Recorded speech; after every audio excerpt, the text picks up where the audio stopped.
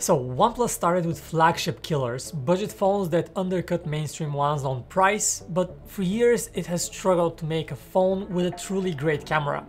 And last year it tried to do just that, partnering with camera maker Hasselblad in a 3-year, $150 million deal, but the first phone after that partnership, the OnePlus 9 Pro, fell just a bit short.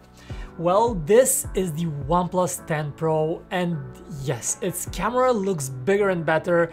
And sure, you still have that Hasselblad branding all over. But can this camera really take on the very best? Well, only one way to find out, and we've got the iPhone 13 Pro Max and Google's Pixel 6 Pro, and we shot a bunch of photos and videos to test them out in real life.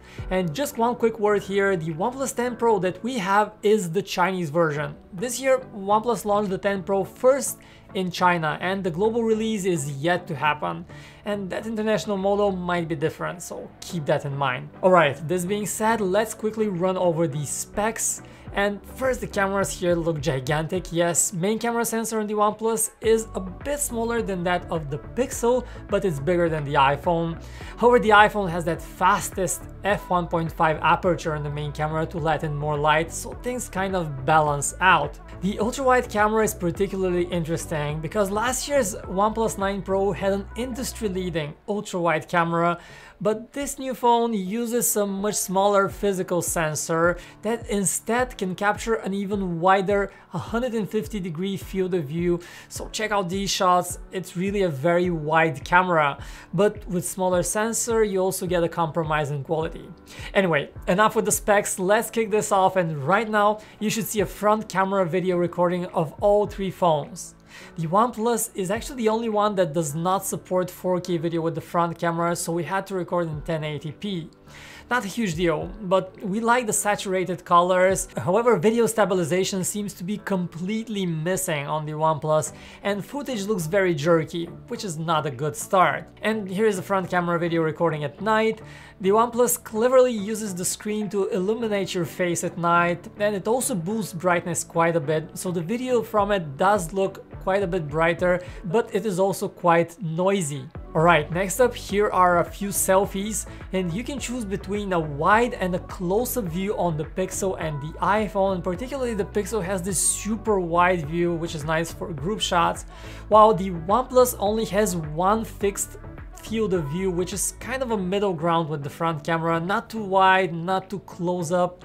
And that's a bit of a limitation, since we would like to have some variety here, and colors on the OnePlus also appear a bit bleak compared to the more saturated and just more vivid colors on the Pixel and the iPhone. But let's get to the main course, shall we? The rear cameras. Right from the get-go, you notice that photos on the OnePlus are quite wide. You have a 23mm lens here, and they are exposed brighter than the rest of the phones. We'd even say they come out a bit overexposed. Our colors are also very flat, lacking in contrast and saturation compared to the other two, and you can definitely notice this. We don't know what's going on here, but just using auto mode with default settings, the 10 Pro just doesn't look quite as punchy and as good as those other two phones. The new ultra-wide camera goes for a similar look. It brightens up the shadow quite a bit, resulting in a very bright photo. It also dials up the saturation, the ultra-wide camera, and that is quite significant. And sometimes that looks great. Just look at the sundial photo here, nice and saturated, but at other times it can be a bit too much and look artificial. By the way, we mentioned it's a super wide 150-degree sensor, but by default it captures cropped in photos to avoid the distortion. So you need to go into camera modes and manually enable the 150-degree mode from there if you want to get that full view. Otherwise you just get a cropped in view with the ultra-wide camera. Alright, let's get to the third camera here, and you get a 3.3 times zoom lens on the OnePlus 10 Pro, which does a decent job, and you can digitally punch in the camera up to 30 times in photos and 10 times in video. So we tried zooming here on the sign with the native lenses on each phone, and the Pixel looks like the clear winner to us. It has a 4 times zoom periscope lens, it has the most detailed shot, and most noticeably, it still preserves those beautiful colors while zoomed in. Well, colors just don't look as nice and saturated on the other two, and even at 10 times zoom, the Pixel again looks just out of the league of the other two when it comes to zoom quality. However, if you like photographing people, the Pixel falls absolutely flat with portrait mode.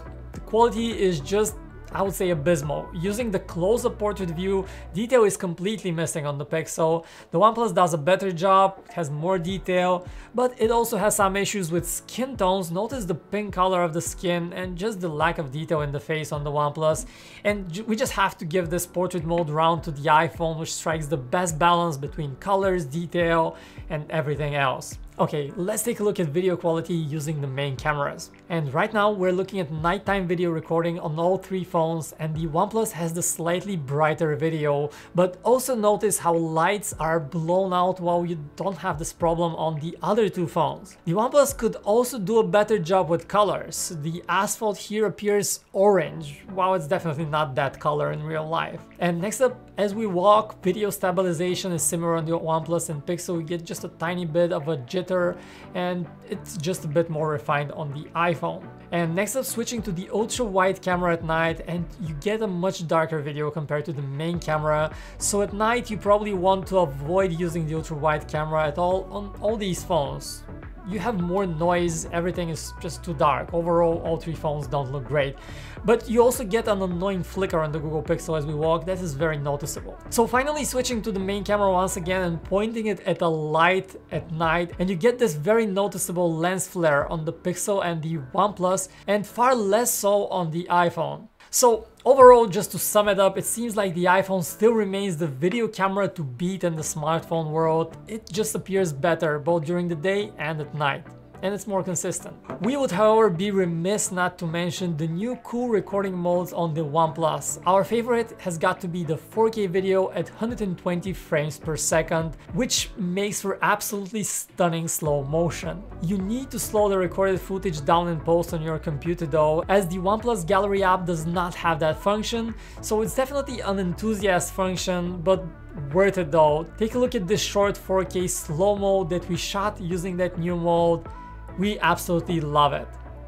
So at the end of the day, the OnePlus 10 Pro would say falls victim to the high expectations. A $150 million deal with Hasselblad, a phone 1 year in the making, and we certainly expected a bit more out of it. Sure, you might be able to get great results shooting raw photos and going into pro mode and doing all that, but for regular folks just using the auto settings, the Pixel and the iPhone seem like the more capable options for both photos and videos, and especially for zooming in video.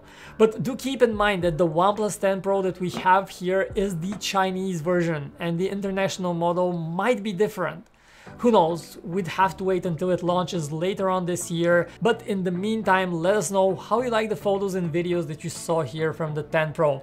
Do you like what you see, or do you wish OnePlus did more? So hit us up in the comments. Don't forget to also hit that subscribe button if you enjoyed watching this video, and I will see you in the next one.